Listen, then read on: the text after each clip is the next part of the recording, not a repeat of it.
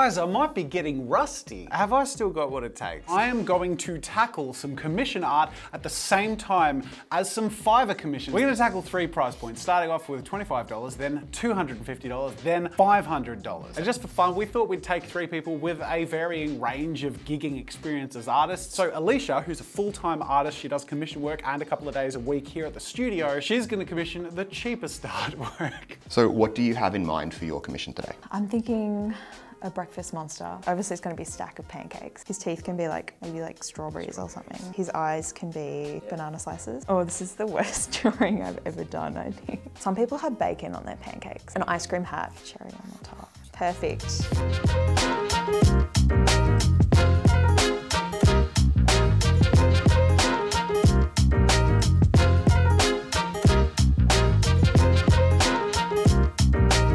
Monster pancake, that's my commission. That's my first commission. Okay, so I'm gonna tackle this. It's a $25 commission, should be a breeze. Now I'm gonna be doing all of my pieces with my Pro Artist collection. And we've got a couple of huge updates here. The first one is that this is closing sales. Orders are gonna end on Christmas morning. So it's not too late to get your order in, and don't miss out because this is a limited item. So go check out the link in the description. They're shipping out the same day as the orders, so there is a chance you might be able to get it for Christmas or for your loved one, even though we're getting mighty close. Pancake art, what's there that could go wrong, right? Specifically, the commission is a stack of pancakes on a plate as a monster. The top pancake is an open mouth with cut strawberries as teeth. There's maple syrup as drools, eyes of a banana, forked bacon tongue, and an angry expression. Oh, an ice cream hat with a cherry on top. Great work, Alicia. This is the weirdest commission I've actually, no, that's not true. For those of you who don't know, I used to be a gigging commission artist before my YouTube channel picked up, and it was a huge help to sort of keep the bills paid as I was trying to get my YouTube channel to take off. In fact, I've done a couple of videos reacting to some of my old commission and freelance work. So if you're curious as to what the Jazza commission art experience was like, why don't you go check those out? I'll put links in the card and in the description. Suffice it to say, I'm not a pretender. I am an artist. I have spent decades as a professional artist and animator and game designer. So though it has been about 6 years since I've done any commission work, I'm feeling like this might be like riding a bike. It's feeling familiar, and I reckon I can jump back into this pretty easy. So there we have it. My first commission that I've ever drawn in about 6 years. I like it, but that's the thing about commissions. That doesn't matter. The only thing that matters is if the person who commissioned it liked it. So let's see what Alicia thinks. Okay. So this is what I created for you for your commission. Oh my God, that is so cool. I basically traced your picture, right? Happy commissionee? Yes, okay. Very happy, yes. All right, cool. Well, now we're gonna compare to Fiverr, and they've got a pretty cool style. So they created this. That's pretty cool. That is so cool. $25 is a pretty cheap commission, so we commissioned 2. So this is the other artist we commissioned. This is the piece that they have displayed that they can do. So they created this. Oh, that's so cool. So detailed. It's really clean. The hatching. Do you have a preference out of this one, and this one? Do you know what? I'm gonna leave the room. You say it to camera, I'll find out when the video comes out. I think I like Jazza's best. It comes with color. All right? Yeah. Everyone's done a good job here. Definitely nailed it. All right, I think that went pretty well, but now we're amping it up a bit. $250. Jen is gonna be commissioning it. Now, Jen is a qualified graphic designer. She's an artist who helps out here on the channel, and she's a great illustrator. So she has some expectations, or at least she will. So I hope they're manageable for me, at least. So I think that, I know that Jazza really likes dragons. So I'm thinking of maybe like a storybook sort of illustration that's kind of leaning more on like tarot style as well, that kind of depicts like a big scary dragon, and maybe it's like a hero's adventure sort of thing. But definitely like a landscape big piece that you would find in one of those like old storybooks. I think this is an easy enough brief that it should look really cool, and hopefully we get something back. This is a bit of a mixed bag for me because on the one hand, it's much more dramatic and adventurous. It's medieval and fantasy, which is all up my alley. But she's specified she wants it in a tarot card art style. So I do my best, but this is where I actually start to feel a little bit of pressure because I'm going up against someone on Fiverr who's getting a $250 commission. That's not nothing, that's a solid day's work. But I have to balance things on the other end on my side. First of all, I'm a very experienced artist and I tend to work pretty fast. So I'm not gonna spend a whole day on this. I'm gonna spend maybe 2 or 3 hours. And I feel like I can justify that because I know how to get a piece started and smash it out. Plus Jen's reference piece is really easy to follow. But then beyond that, the conversation starts to skew a little bit towards cost for time. See, a $250 commission for an artist in general, that's a solid commission. But there's a conversation to be had as to where that starts to change shape a little bit. And for me, it's changed shape drastically. I cannot accept a $250 commission and it not be a huge loss, unless it's something I smack out in a few minutes. That sounds really awful to say. I'm painfully aware of this, but my paycheck isn't just my paycheck. The way I run the channel and the studio is providing for a dozen people, and it's not feasible that I could have an income doing commission artwork. So I feel myself, even though there's a $250 piece, starting to feel like I need to cut corners a bit, because time is money when it comes to running this studio, and I can't spend days and days on these artworks, which is gonna be even more conflicting when we get to the $500 commission. But we'll get to that later, and I think that'll be an even more in-depth conversation. But for the most part, I feel like the sketch and the line work of this tarot card art style came across pretty well. So I'm gonna add a couple of layers of color, a little bit of accentuation with some pencils, and see if I can polish it up as much as possible, being a little conservative with time.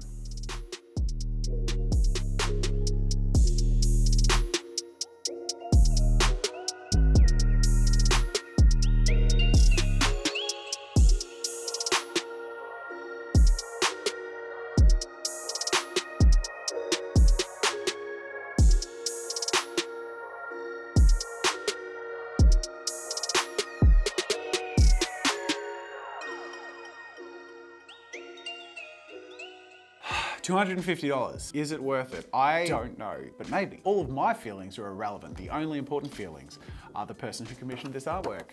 Let's see what she thinks. Jen! Hello. This is what I created for you. Okay. So you created a... Whoa! I think it 100% captures exactly what I was trying to portray through my drawing and through the description that I gave. Okay, cool. So this is who you commissioned. This looks pretty high quality. They've got a variety of stuff on their page. $250 from Fiverr. Okay. What do you get? Woo! Oh, that's pretty cute. Okay. This actually is, yeah, it's a bit different to what they had previewed on Fiverr. Does that feel like the same artist? I mean, they can't not be. Yeah, I was kind of hoping for maybe a bit more depth. I don't know, did something get lost in communication? Yeah. Or like, I guess that's one of the risks of commissions is like, unless you're really directly involved in that communication, it can just not be what you're hoping for. Yeah, that's it. I like the Fiverr one, but I actually think I like your illustration more.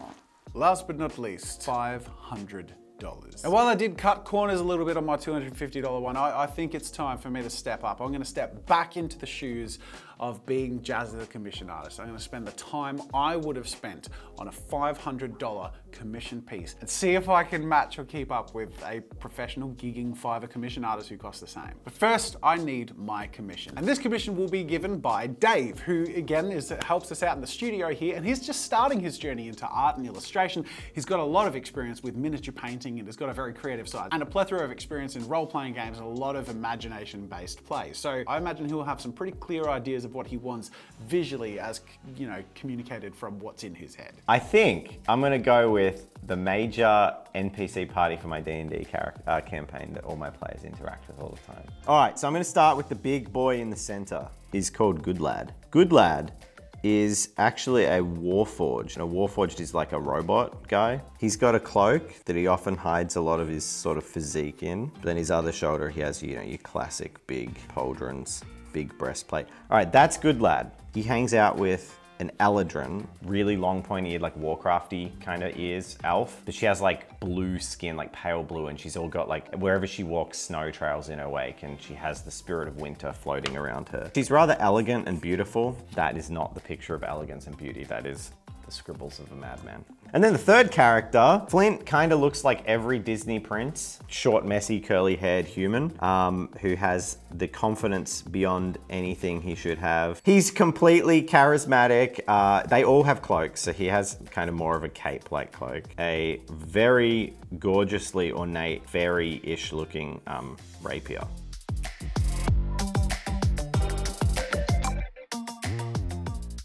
That makes me want to go with this artist because that is such a cool stylized, like imagine the three in like that kind of weird D&D setting. Yeah, this one. I like this one. I have to say, this is right up my alley. Like, this is the sort of commission, if I got it back when I was commissioning, I would have been like, hell yeah. Lucky for me, I love drawing fantasy characters and role play stuff. So let's get stuck into it. Now, I had to shed some of my insecurities with this one, and when I say some, you know, there's a lot. I'm gonna be completely honest with you guys here. I felt some raging imposter syndrome getting started on this one. I think that's amplified by the fact that I know I'm gonna be going up against a Fiverr commission artist who's getting paid $500 and that is their paycheck. I'm not getting paid $500 for this. I'm treating it like a $500 commission, but I'm trying to adopt the mentality that I had when I was a commission artist, and I wanna see if it holds up. And this one's particularly intense because I, as someone who loves playing role-playing games, know how vivid and clear the picture of these things are in people's heads when they play games like D&D, and more importantly, how much people who play those games care about these characters. The most minute details gone wrong will crush the commission in their head as to whether it's worthy or not. So I have to get in the headspace where I care as much about these characters and these small details as I think the person commissioning the artwork feels. This involves quite a bit of time in research and looking up reference pictures and trying to really pinpoint what they're looking for. Communication is key, and this is in both directions, because the worst thing you can do is make a best guess and be wrong, and they've paid $500 and they're disappointed. And even worse, if you promise revisions or remakes, well, time is money, and that's where you start to lose the value of doing the commission in the first place. But I'm pretty confident with my line art here. I took my time, and I really feel strong about the characters, the proportions, the poses, the composition overall. Everyone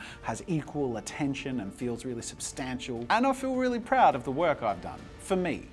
And that's the other thing. The imposter syndrome I'm feeling is because I haven't done commission art in a while and I'm going up against a commissioning artist. But the reality is, if you're doing commission work and someone comes to you, it's because they like what you do. So as long as you're doing the best that you can of your style, then more likely than not, they're gonna be satisfied. I think the conflict I feel is because I don't feel like if someone comes to me for an artwork these days, it's because I'm the best artist. It's because I'm a very well-known artist on YouTube in terms of what I do. And I am so painfully aware of how many better artists there are than me who don't get as much attention as me. So the idea of doing a $500 commission piece against someone who doesn't have as much of a reputation or exposure as me and must surely be earning that amount of money based on being a really quality artist scares the crap out of me and makes me feel like maybe I'm not worthy of doing this sort of thing. You know, you can't help as an artist but self-doubt sometimes, especially when you're sort of jumping in the deep end away from your safety zone. My safety zone is content, and if I'm not confident in what I'm making, I get to goof around and make the content a joke and make my mistakes part of the entertainment experience. But I don't get to do that here. I have to make something that makes someone happy. And I really feel like even though I do pieces on the channel that I'm really proud of, stepping back to the basics and doing the best I can in really simple context is pretty scary because I don't have anything to hide behind. But with all of that said, I have to say, if I commissioned this piece for $500, I'd be happy. And I think that's probably a pretty good barometer to have.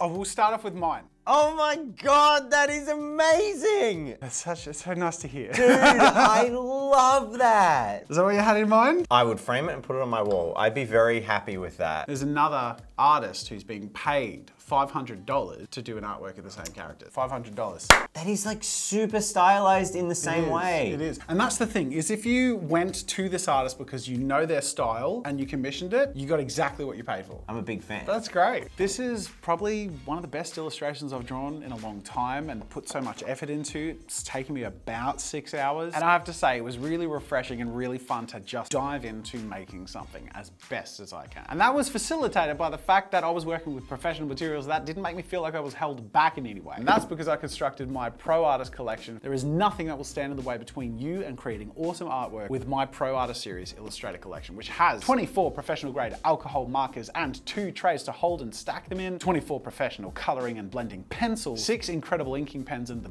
best brush pen you've ever seen, 20 of my best illustrations for you to practice your coloring in with, and 20 blank pieces of artist blending cards so you can create your own illustrations from start to finish, along with a couple of pencils and a eraser, I can confidently say, especially after having just done what I believe is a worthy $500 commission, that my limited Pro Artist collection has everything you need to make amazing and professional artwork. So go check out the website. The timer is running down, so don't miss out. And a huge thank you to everyone who has supported this whole venture. It's been so fun. Seeing you guys get your JPEGs has been an amazing experience. I love seeing your artwork. I'm gonna do a video in the future reacting to the creations that you guys have been making, by the way. And if you go on for Christmas, please tweet me a photo or video. I can't wait to see it. And for those of you who want to check it out, it is the best value that you will ever get as an illustrator for $100. It's worth over $200 and it will take you far into the future. So,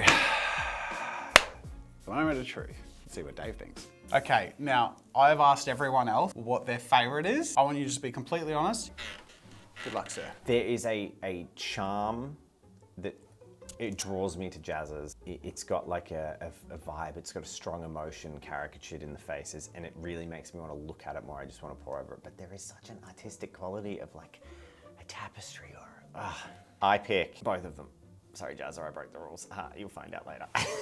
And there we have it. That is the grand tale of how I've made 3 artist commissions. But now I want to know what you think. And please be honest, I can handle it. Am I a worthy $25 commission artist? Or am I more a $250 commission artist? Or am I a worthy $500 commission artist? Don't just say what you think I want to hear. I can handle the truth. But can you handle future videos on this channel? Because if you can, you should subscribe and click like, because I think the results of this video are pretty worthy. Or at least, you know what? I'm proud of them, and I think that's what matters. And by the way, if you get my Pro Artist collection, I hope you will be proud of all the things that you can make with it. And I think also, if this video has shown anything, is that actually my Pro Artist series is pro enough to pay for itself, with a wide enough variety of art supplies, but also a high enough quality that you can create art all the way up to being a professional, getting commissions and beyond. I want to thank Spectrum Noir for putting the JPEG together with me. It's been a dream come true, and I want to thank you for supporting it and for watching this video. That is it for now,